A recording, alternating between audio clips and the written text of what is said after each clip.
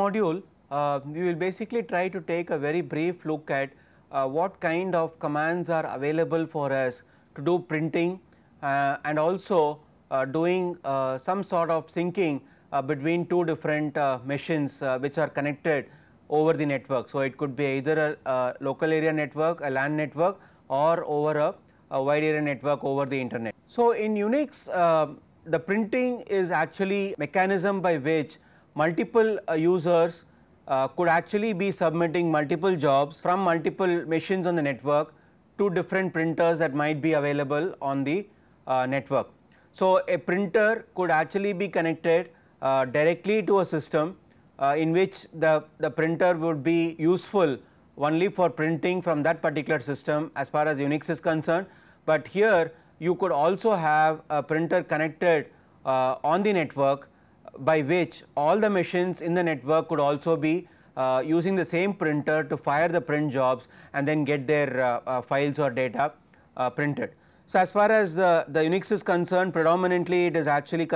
takes into account that the printer machine is an independent system that is actually connected on the network, and over the network we will be able to fire jobs to be printed onto the printer device. So, some of the printing related commands that we need to be aware of, I have a variable called environment variable called as a printer,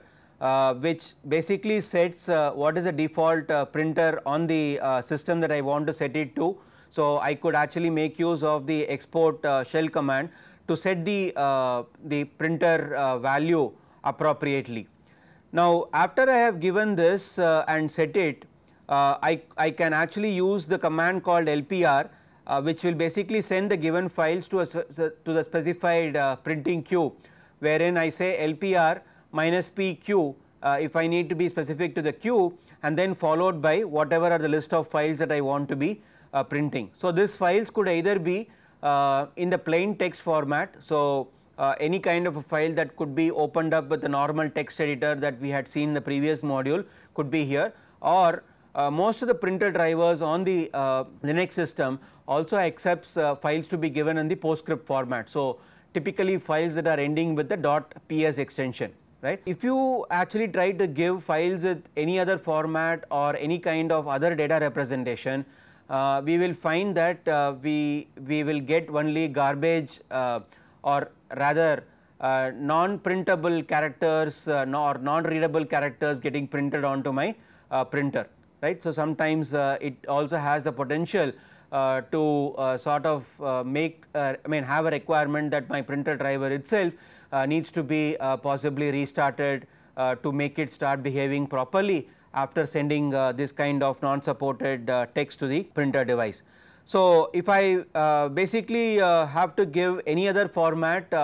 on some of the distributions, I could also have a command called A2PS, which basically stands for any to PostScript, and if that particular format is capable of getting converted to a PostScript format transparently, this command will try to change the format to a PostScript format and then fire the printer job on the specified queue, right. So, in that way there is possibility that we might be still able to get the job, get the file printed out, but there are only certain basic formats that are supported by this particular command, even if it is actually available on your distribution. So, we cannot have all kinds of data formats getting converted into a PostScript format by this and then subsequently getting printed also successfully. So, if I want to really find out how many different jobs are there on my queue, I could actually use the LPQ command, which will list me all the different jobs that are pending on the queue and which user has actually fired it and so on and so forth, right. So, it also tells me, for example, what is the total size of the bytes that needs to be printed as part of that particular job. So, looking at it, if I decide that I would like to cancel a particular print job, assuming that particular job has not been already started in the printer device, I could run the cancel command to cancel the job or sort of remove the job from the queue. So, I could say cancel the job number and that particular job will be getting removed. So, for example, in this output, if you find that the second job is like sort of going to be a very large size, close to like around 65 MB, which possibly the user might have given it out by mistake, and if the administrator decides that this particular job needs to be cancelled because it has been given by mistake, so he can use a cancelled job and then give the job number for it, and then automatically this particular job will be getting deleted from my print queue. So I could also convert a PostScript file into a PDF file so that it becomes easier with a wide range of fonts that I will have with the PDF format. So I could use a PS to PDF command to convert a PostScript file to a PDF file, open up the PDF file with any kind of a PDF editor like an XPDF or AcroRead, depending on the particular application that has been installed, PDF application that has been installed on the system, and then from that particular PDF application I could also fire the print job, so that I will be able to get it the print out in a much more neat format with lot of fonts that are actually available in the PDF form. So if I do not have a PDF form, PDF application, PDF reader application, I also have an option by trying to convert that PDF file into a PostScript file by using the command called PDF to PS and then firing that PostScript file into my printer queue for getting in printed. So either way we have options to basically have the content printed out. So now coming into the next command for syncing a file across a system, across the network into another system which is actually connected either in my local area network, that is a LAN, or over the internet, there is a very powerful command called as rsync. The rsync stands for remote sync. So what this actually tries to do is it tries to sort of sync up two directories on two different machines which are typically connected over a very low bandwidth connection. Now what this actually does is I basically try to do a complete copy of one directory. So typically in practical environment what really happens is when I have a directory which is having, let us say, lot of contents in it running into maybe like MBs or GBs of data, which I want to be, which I have a requirement to keep updating. So some part of my directory is going to be getting updated, but I have a requirement to be very safe and have a requirement that I need to have a copy of this entire directory available on another machine, right, which is actually connected maybe let us say remotely over the internet, and my bandwidth connectivity that I have between these two machines is very low, right. So in this kind of a scenario I have a requirement that has been put forward to me that the directory contents in the local machine should be getting continuously updated onto the remote machine, and I have a very low bandwidth connection between the two machines, right. Now that is basically where a very powerful syncing utility like rsync comes into play. Now what does this rsync actually does is, so we said I could be able to copy the directory contents from one machine to another machine, and because the directory in a typical scenario where I am employing rsync to be used will contain lots of files, rsync has internally got the capability to identify what files have got changed and only copy those files across to the remote system, and that too it will not copy the entire file content, but will only transfer the blocks that differ within a particular file on the local system and the remote system. So it has a mechanism by which it will be able to detect first which files have got changed, number one. Number two, among the changed files identify what are the data blocks that has actually got modified and only transfer those data blocks across to the remote system. And it also has one more advanced feature where that data is also compressed, and the compressed portion of the data is what is actually sent over the connectivity to the remote system. Now we were just discussing that typically this command will be used will be very useful when we really have a very low bandwidth connection. now you will be able to understand better why we were telling specifically about the low bandwidth connection, because when I have a low bandwidth connection, I need to basically optimize on how much of data that I am really trying to transfer over that connection for me to effectively make use of it. So, when I have a utility that is not blindly going to transfer the entire directory contents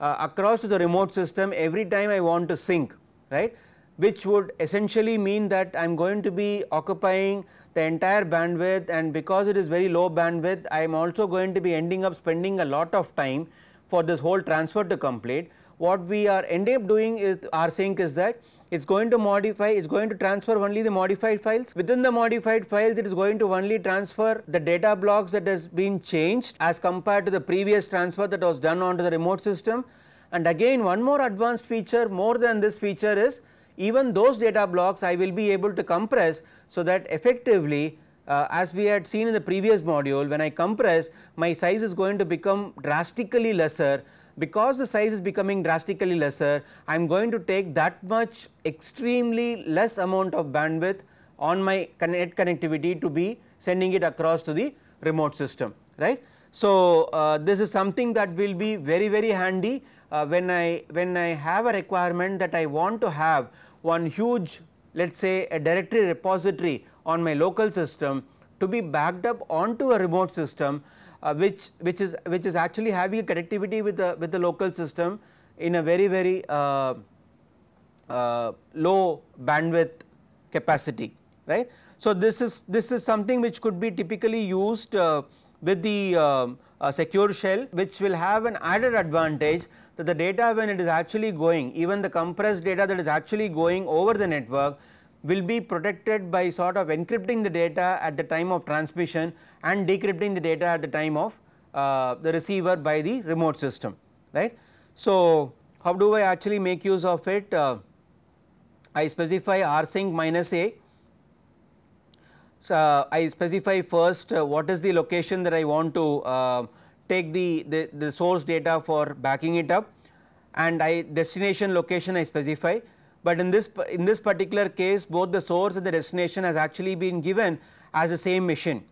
But in a typical scenario, you will find the destination machine is a different machine, and we will see an example in the next slide, right. So, when we say archive mode, we basically say that we want to take an archive of the entire source and then sort of sync it up to the destination location, right. So, when we say PAV and then also use the delete,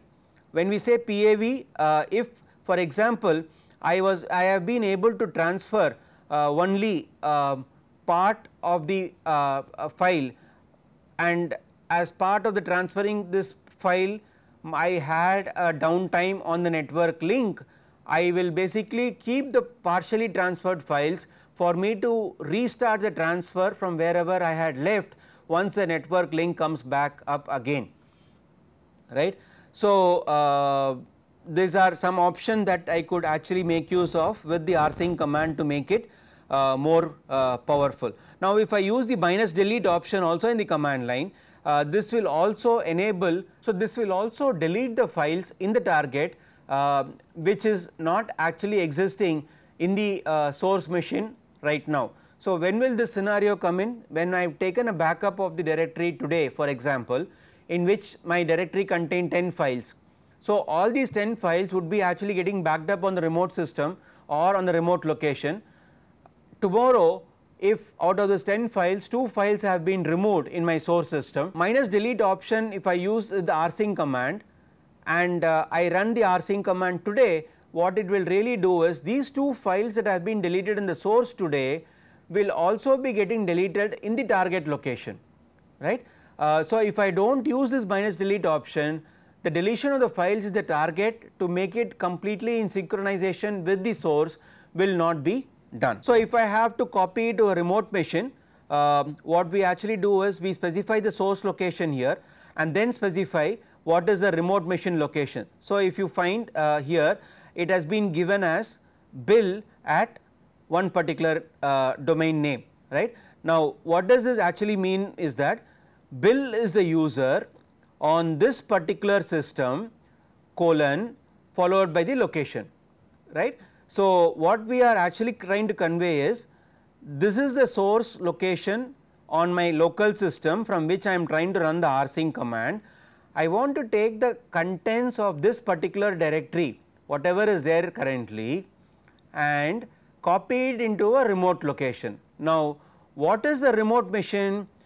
The remote machine is www.score.com. Okay. On the remote machine, where should I copy? I should copy it as bill user bill. It is right now expected that the user bill is a valid user on that particular system. As user bill, what is the location in which rsync has to copy? It has to copy into this particular location, right. So, whatever are the contents of this location /home /bill /legal /arguments will now be copied into the location /home /legal /arguments on this particular machine, remote machine www.score.com as user bill, right. Now, when this command is run, because this local user is trying to copy as user bill, the rsync command will prompt for the bill's password to be typed on the remote system. So, only after the password for the user bill on this remote system is typed, the rsync command will actually go ahead with the copy. So, if by chance the user is typing a wrong password for the user bill, then rsync command will basically fail, saying that authentication has not been successful, right. On the other hand, if I want to try to do it with SSH, as we were discussing in the previous slide. So, SSH is basically a mechanism by which the data transfer will happen in a very secure manner, where the data will be sort of getting encrypted before it is actually put onto the network, and on the receiver system, on the remote system, as soon as it is received, the data will be decrypted before it is actually stored onto the destination location. So, if I really want it to be very secure, rsync also has a mechanism by which I can say that I want this data transfer to be made whenever it is done over a secure mechanism by using this particular option of E.